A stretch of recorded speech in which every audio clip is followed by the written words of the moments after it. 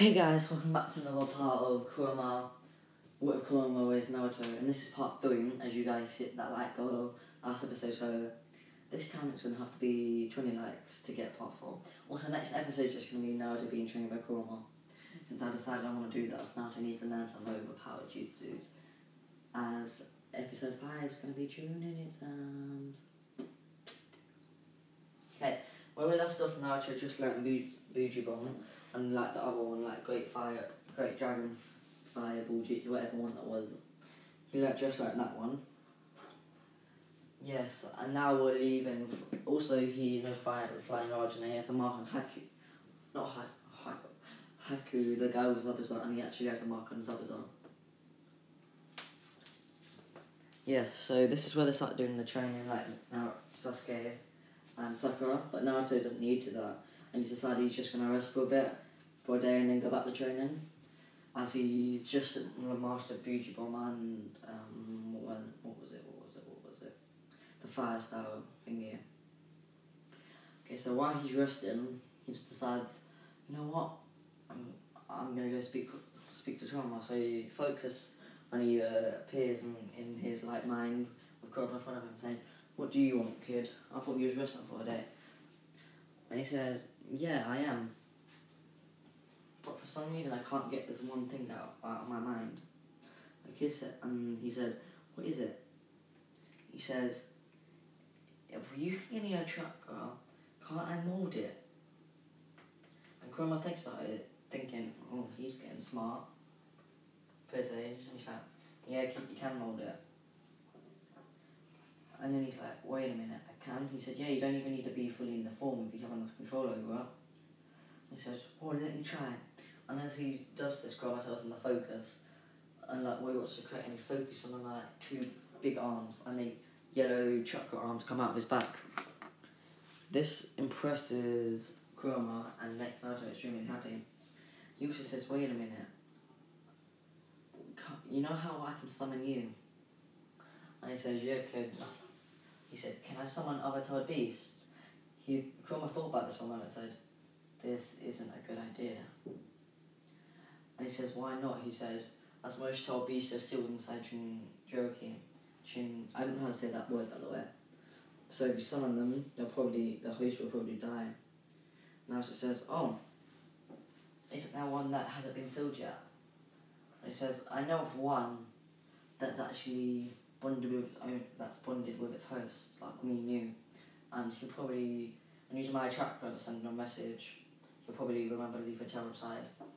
So Naruto says, "Sweet, can we summon him?" He says, "Let's try it." So using his chakra, using Kurama's chakra, he focuses, and eight tails picks up on this. Yeah, it's 8 tails I was talking about.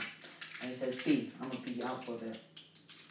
And he says, "Okay, what do you mean?" And all of a sudden he senses that he's given one of his tails that are full of chakra and has disappeared. This makes me fall as he just lost that huge amount of chakra in him. It says, "I guess I summoned him." That's all I can think of. And then he appears in front of Naruto. He said, "Wait, you summoned me? I came here looking for Kurama." Kyuubi. He says, "I know it was Kurama and I'm his Jinchuriki and we're friends." He said, "Oh, 9 tails being friends with a human, I never expected that." And he says, "Oh, whatever, shut up." And he says, "My host just wanted to talk to you." He says, "Sure, kid, what's up?" He says, "Can you give me some of your chakra?" This shocks Kurama and the 8 tails. 8 tails says, "Why do you think you deserve my chakra?" And Kurama says, "Yeah, you have me." And he says, "I'm just thinking, I've read a book about a man called the Sage of Six Path and how he had everyone's chakra." And this shocks Kurama and 8 tails, and Kurama using his chakra, he says like a mind message to him and saying, "Don't you think you look like the old man? Maybe you should." And then all of a sudden 8 tails says, "Yeah, sure." So he fist bumps Naruto, and then Naruto gets some more chakra than he did in the original. And then Naruto, feeling his power, goes like is super excited, but also the power takes a bit control over him. So Kurama calms it down by suppressing it. And then he says, "Oh yeah, can I make a summoning contract with you?" And he said, "Wait, what?" He says, "Yeah, I made one with Kurama. And it's quite easy. I just summon him whenever I want. He leaves the tail because he knows I'm going to summon him, so he just leaves a bit of shock at me. Says, that sounds like a good idea. I'm going to do that with my host as well. And he says, sure, okay. Then they make the contract. So now he can summon 9 tails, kuruma, and the 8 tails. Octopop, I'm just going to call him that. I just spent 5 minutes doing that. Okay, he also learns this very, very powerful file style from Kurama, who picked it up from Madara when he was took over him when he was fighting Hashirama. And it's fire style, majestic flame, I think it was, huge fireball. And he learns that as Kurama, as Naruto makes a shadow clone that Kurama takes over, and all the knowledge and the ability goes back to Naruto. And if you didn't watch the last episode, Naruto has all chakra natures. That's Kurama decided if he can use the jutsus, the nature would go back to Naruto, as shadow clones work like that. At least that's how I want them to work. This is my serious mind, off my back. Oh, one sec. My dog just stared at me. What? Okay, she stopped. Yeah, anyway. So after he knows this, it's James' chakra, but also Kakashi's seeing the flames. He says, oh, what's he doing again? I need to go over, and he thinks, nah. And then Naruto's like, okay, this was meant to be my arrest day. And the 8 tails last, and says, okay, I'm going back to B now. And he says, Naruto says, who's B? He says, oh, that's my host. He says, Naruto says, I'd like to meet him one day. And B says, I'll tell him about you. So then B goes back to, 8 tail goes back to B. And B asks him what happened. He said, I met the 9 tails Jinjuriki. I'm just going to say host, okay? I met the 9 tails. B said, what? Yeah, we made a summoning contract. And also, I want to make one with you. And I talk about that, and we're going to leave that at that for now. So, as we go back, Naruto starts talking to Kurama, who's still summoned. But he's supposing his trap because Kakashi doesn't sense him. And he says, wait a minute, who was that? And Kurama says, so you're asking about old man? And he said, what? He said, the stage of 6 paths. He said, oh yeah. So Kurama explains all about the 10 tails and all that. And then Naruto's shocked by this, but also happy that Kurama finally told him. And says, is there any way I could speak to him? Kurama laughed and said, not right now, but I think in the future you will, if you want to or not.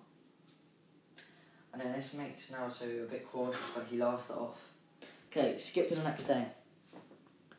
Skip to when Zabuza and Haku attack. So, Naruto decides to leave a kunai. A seal. And then he puts another seal. He puts a seal on the kid. And he puts another seal on a kunai, but it's not the flying Rajan. The flying Thunder God. It's a seal where you throw it, Naruto gets an alert in his chakra, it spikes his chakra quickly. And he just tells him if he's ever in trouble, throw this.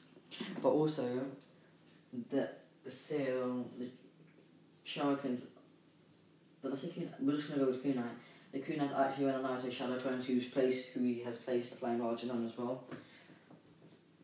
So yeah, he gives up to them, and then as they're walking, they come across other side of that.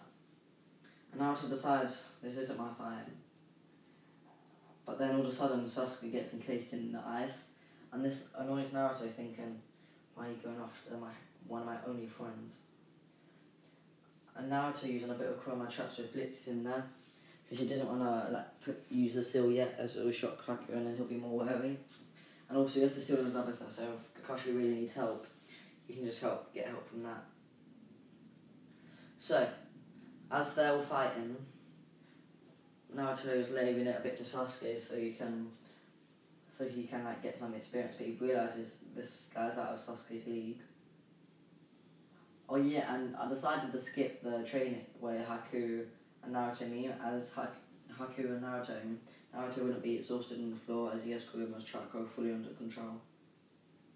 Anyway, but Naruto can sense his real emotions during Kurama saying, I need to protect him, and this brings Naruto down to earth. He's like, oh, I'm not all that high and mighty. He's just like me. And this is when Naruto decides, that's it, I'm going to save him. But then, without Naruto realising, or like needles were sent at him, but he's about to move fine until Sasuke gets in the way. He can't save Sasuke in time and he gets impaled. This enrages Naruto and he loses all senses, and Kuroma's hatred like gets sparked up again. And he just says, "Kid, let me take over." And for the first time, Naruto says, "No," in a really demonic voice. "This one's mine." And then this shocks Kurama, who tries to stop him a bit, and he says, "Fine, I won't kill him, but I'm gonna hurt him." By saying like that, I don't want to sound cringy, so... Yeah, after that, he punches Haku in the face, which smashes up his masks, and sends him launching out the mirror, like he smashes up a mirror. And before he lands, Naruto uses the steel he placed him in, and slams a Rasengan into his chest, which he learnt from Kurama, by the way, if I didn't mention that in the last episode. No, I did, yeah, he based it off the Buji bomb. Haku spits up blood, and then Naruto realising, wait, he's dying, kills him quickly. But he only did this as he's like, "I'm not done punishing you yet." And then all of a sudden he senses Sasuke's chakra, it's still alive, and it calms him down. Yeah, but at this point Sasuke never really did awaken it, as he never tried doing all that, his Sharingan. But when he woke up, as Naruto decided, okay, he might die if I don't give him my chakra, so he gave him chakra. And that sounds like since he just think he died, this has awakened his Sharingan. I have plans for Sasuke in the future, so instead of the two Tomoe in both eyes, in one eye and one in the other, you can have three Tomoe in one eye and two in the other. So he's a lot more powerful already. Well, so yeah, I know Sasuke awakened his Sharingan against Itachi already when he killed his entire clan, but yeah, I'm just saying that so you don't think I'm like a noob of Naruto. And so after this, Haku senses that he needs to save Sabusa like he's about to die, as Kakashi's about to Chidori him. And then he flashes towards him. Naruto, seeing this, teleports and stops him, and realising what he's trying to do, he teleports to Kakashi and gets hit. As he didn't think Kakashi was actually going to stab him, he thought he was trying to feint him out. And Kakashi doing this, he thinks, wait, Naruto, no, Naruto gets sent. So Naruto bleeds up blood and then he just dies. As Kurama decided, wait a minute, this is my perfect opportunity. But not to take over, he wants him to meet the old man, if you get what I mean. Okay, after that Naruto's inside his head. It's like, Kurama, heal me already. Kurama says, not yet. And all of a sudden, Hagoromo, Cedric path pops up. Well, so does Minato, using the chakra placed on Naruto's heel. Hagoromo looks at Minato a bit confused, but decides to blow it off quickly. And explains to Naruto about his destiny.